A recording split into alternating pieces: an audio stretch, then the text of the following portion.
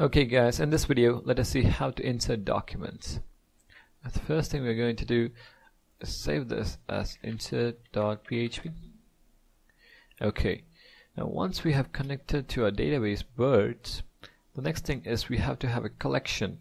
So $collection is equal to $db object operator pets. So what this means is that we're going to be having a collection called pets in our birds database. So we can just echo that out and say pets collection selected. Alright, once we have a collection, the next thing is to have a document that can be inserted. So the documents are arrays. Here we can have a document, say we have a name and we have duck as the name, and we can have, for example, color. Now the duck has a color, say brown. Now once we have the document, let us go ahead and insert it.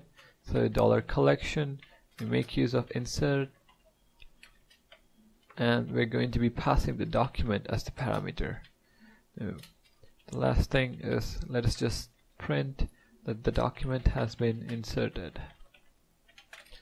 So let's save it, go to our browser and say localhost/insert.php.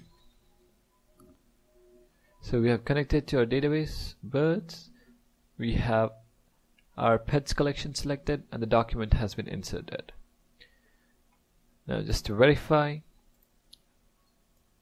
can say Mongo, we can use birds, show collections. So we have our pets collections, so db.pets.find.pretty, and we have the object inserted, we have our document inserted, name duck, color brown. So that's how you insert documents. In the next video, let us see how to query documents. Thank you for watching. Don't forget to subscribe, and I'll see you in the next one.